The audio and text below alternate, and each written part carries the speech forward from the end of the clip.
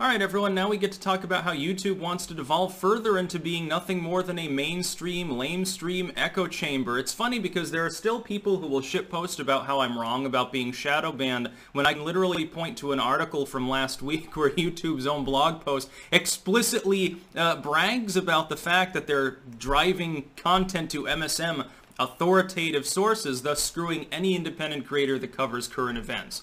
Literally doesn't matter.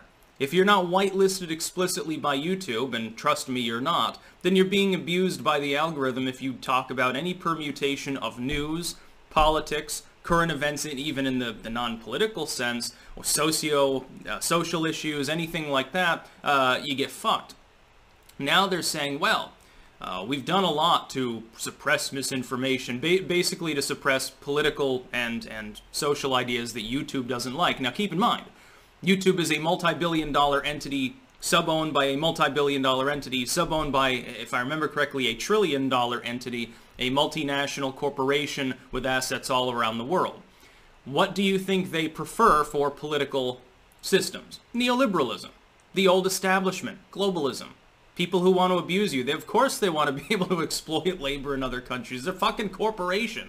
Don't even blame them. Profit motive is a wonderful thing. It's just that they're not operating under the proper terms of what a platform should be. YouTube is incepted as a platform, and it makes all of its money on content other people are making. Well, it's about time that it fucking act like one, act like a neutral carrier. There's no reason to algorithmically throttle. Now they're saying they're going to start going after material that gets too many views from referral sites. Now, what does this mean? Essentially, it means that if your videos are getting, on YouTube, the YouTube post, is getting too much flow from, say, I wonder, what sites could it be? Oh, Gab? Parler? You mean sites that people are using to get around the algorithmic abuse you're heaping on them by making sure their audience can be notified of their uploads? Yeah, I think it might be those sites. I highly doubt that it'll be Facebook because Zuckerberg is stacked as part of a vertical monopoly along with Google at this point in a completely non-competitive trust-like situation where he's more than willing to go along with it. Have you ever noticed how common it is that a mainline creator with a significant audience who's on the edgy side or rails against corporate censorship gets banned off of multiple mainline tech firms, platforms at once? Have you noticed the correlation? Malnu is a great example. He gets kicked off YouTube, he's off Twitter within a week. Do you think there might be a little bit of vertical monopolization going on when corporations that are supposed to be competing with each other in a supposedly capitalistic free market appear to be colluding? And if they're not colluding, then they're getting goaded by a bunch of craptivists. I don't know which one is worse. So now they're saying, essentially, if they've got you on the naughty list, you're not mainstream enough. You don't work for Fox or CNN, but you persist in talking about news, you're a bad person. We're not going to let you have a channel, or we're going to remove the video, or we're going to demote you further because we notice that you're still getting a decent amount of play. If you are not already subscribed to me, for example, on YouTube, sometimes it's difficult to find my material. The fact is that if you're covering current events, here's how the shadow ban works in my case. If you are trying to look up current news and you can't find my videos because they are automatically behind a wall of priority creators from the MSM because YouTube has chosen to promote them, by default I am being demoted.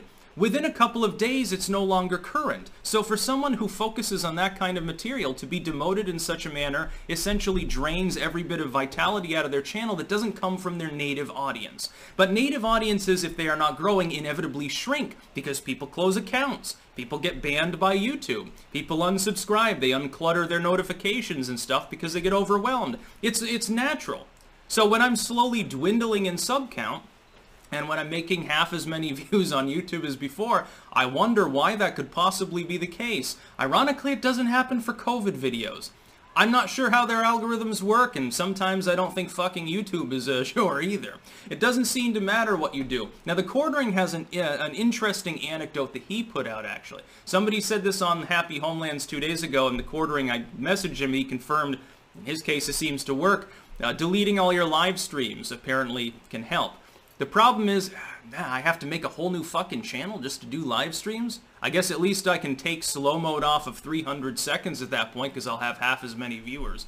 So maybe there'll be a Clank show or something, Clanking in the Morning, or the Styx Hexenhammer show has its own channel. We'll see if that works. I'm doubtful though. I think I'm just on a naughty list.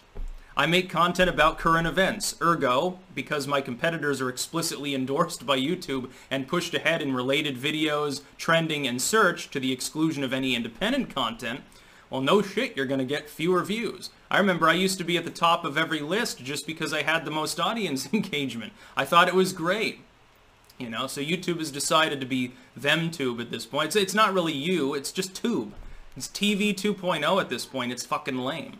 And they're going to destroy their own site, by the way. Good luck recruiting new users, dude.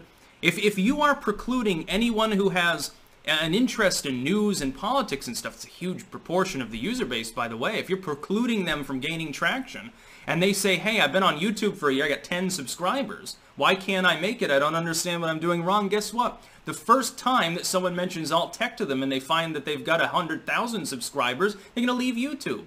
YouTube is setting itself up for failure because it's got the last generation of talent all have YouTube channels. The new generation, I know a lot of people that don't. I know a hell of a lot of talented creators that put a great deal of effort into their work that don't really use YouTube. If anything, they use YouTube to popularize their other presences. Kind of what I'm doing at times at the moment. First video of every day, I remind people, hey, you know, the deck is definitely stacked against me. You can share out my shit on YouTube, but preferably you can just watch me elsewhere where you can actually be notified. I realize there's no alt-tech alternative that's perfect, but anything's better than being literally abused by the site you've been on for a decade. In my case, 12 years on YouTube. But this is just another layer of abuse. They've been steadily amping it up. We've got 3 adpocalypses. We've got limited state. We've got the purging, we got copyright purges, which are massively misused, by the way, by third parties, knowing full well there are no legal repercussions as long as the person isn't willing to go literally to their state to fucking sue them and spend thousands of dollars fucking litigating, sending subpoenas to YouTube just to get the person that flagged the video improperly as a form of de facto defamation. By the way, I think that should be actionable. What I would say here is YouTube is screwing itself. Partially under pressure from social justice warriors, but it's formed a vertical monopoly, and now it's openly bragging about wanting to be more of an echo chamber. Well, you know, Fox News and CNN, they're still having problems. You know, they're having problems for a reason, YouTube. People explicitly started using sites like YouTube to get away from that content. Nobody wants to watch them. Half the time they shut their comments off. YouTube's going after those now, too. So, oh my god, you've got too many edgy comments on the video, so we're going to shut your comment sections down. At first they were doing that for people they thought were under 18, and it's like, okay, well that takes care of the freaks and weirdos. Now they'll do it to adults too. Your comment section's too edgy. I mean, at what point is YouTube useless? I hate to say it, but at some point it is no longer useful for generating an audience. You know, behind 5 or 6 layers of suppression, what's the point in continuing to invest considerable resources and not just saying, hey, you know, I'll have some videos on YouTube, but most of the good stuff has to be elsewhere. Dude, I'm almost at 120,000 subscribers on BitChute alone. I get 50, 60,000 video views there a day. It's not far behind where I was in 2016 on YouTube over the course of less than 3 years.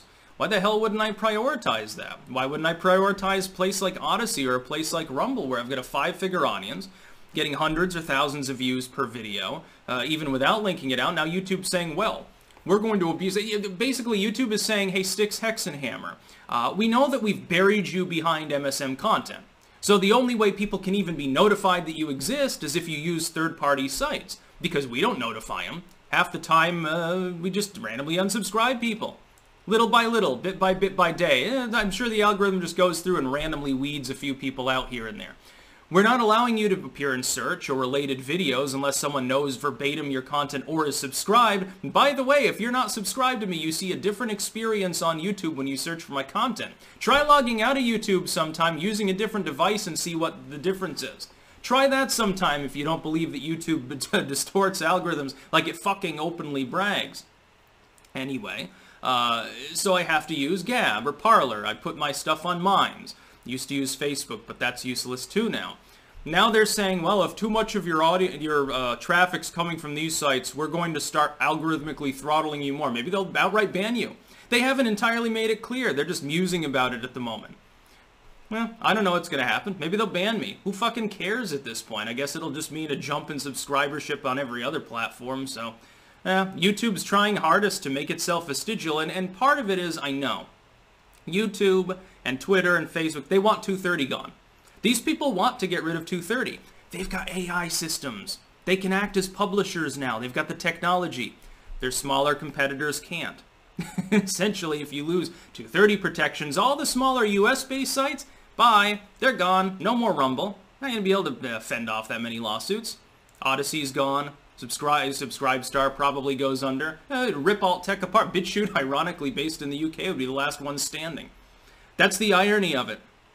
It's a bunch of horseshit is what it is. It's a formerly great platform that's making too many mistakes. It's alienating too many of its users. The biggest thing, though, is the next generation of content creators. Not this generation, not people from the 2000s like me or from the 2010s. People from the 2020s, they're not going to use YouTube as much. They're making TikTok videos. Why do you think they're using a Chinese spyware site? They stream on Facebook. Why do you think they would use even a heavily censored competitor? Because at least it's searchable. If you're algorithmically demoting people to this level, you're alienating every new user. They can't compete with MSM content because you've purposely buffed the MSM up. You've become what you once fought against and won against. YouTube has become its former competitors' on-demand services. YouTube has become essentially the next Hulu.